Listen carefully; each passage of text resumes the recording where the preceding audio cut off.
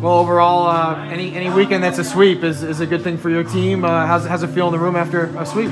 Feels good, yeah. Like you said, we'll take 2 wins over the weekend, but some things we need to clean up. Just not consistent enough if we want to, keep going to where we want to go with playoffs and everything. So some things to clean up, but we'll take the 2 wins.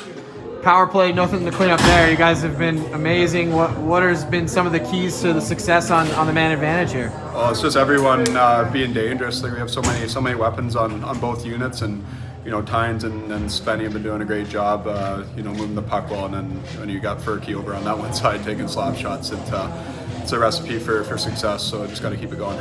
Early in the game, it seemed like a slow start. It's a Sunday, 3 o'clock, and you go drop the gloves. Do you think that injected some energy into the game?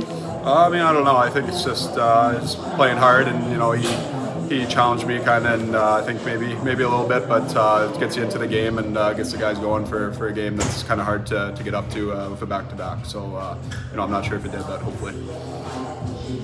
I think for you, when you look, you're up. You weren't playing a lot. What's it like to kind of get a back-to-back, play 2 nights in a row for you? Feels good. Yeah, you want to be playing games, and I went a week and a half or so without playing, so felt really fresh in both games. So it's kind of weird going up and down, but glad to play either way, and just happy to be in the lineup and contribute a couple wins.